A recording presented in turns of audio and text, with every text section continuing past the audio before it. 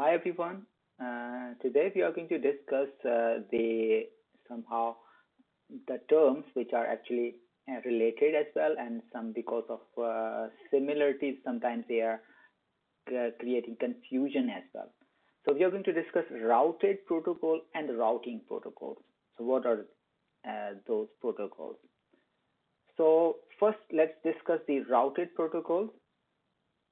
So the routed protocols are the protocols which actually define the packet structure. If you remember, the packet is the network layer entity. What happens? It takes our data and it puts header on top of that, and then we call it a packet. So this is a network layer entity, and this is the job of a routed protocol. And the second job of routed protocol is that it defines addressing, network addressing, and the logical addressing, which we call them IP addressing. So we need to have this IP address that is 32-bit in IPv4. So this is going to provide the addresses to the nodes. This is the job of routed protocol.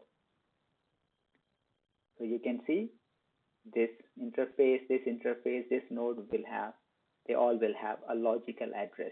This is the job of routed protocol, and then these logical addresses actually help routers to locate subnets. If we don't have, for example, if you don't have these logical addresses, then router will not have any hint that where to send that data. So this logical addressing is going to help the routers.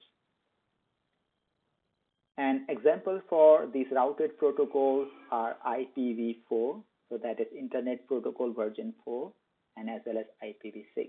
So these are the examples of routed protocols.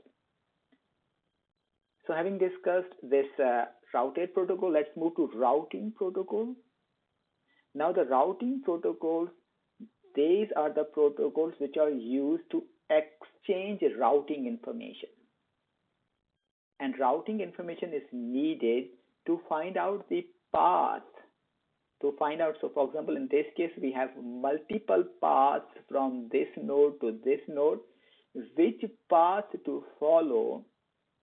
This is the job of, normally this is the job of router, but the router needs some protocols to do that, and those protocols are actually routing protocols.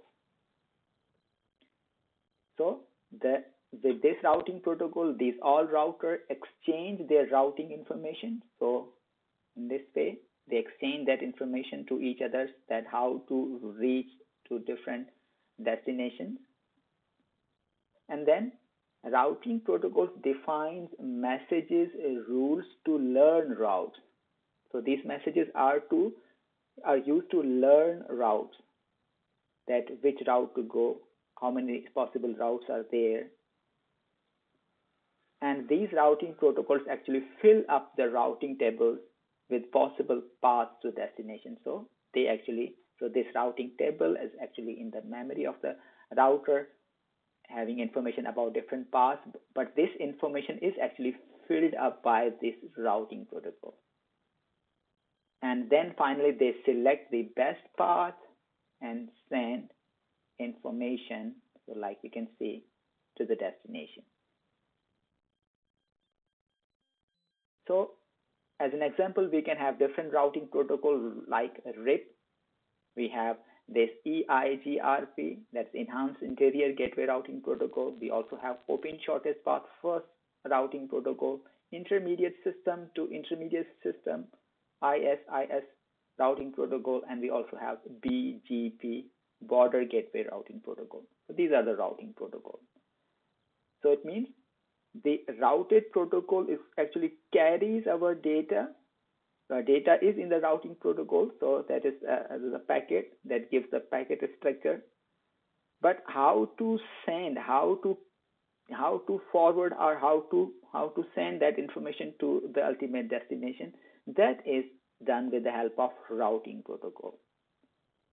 So the message is that they both need each other. It means routed protocol need needs routing protocol, and routing protocol, of course, needs routed protocol. So they both need each other, and we actually, as a user of network, we actually need both of them.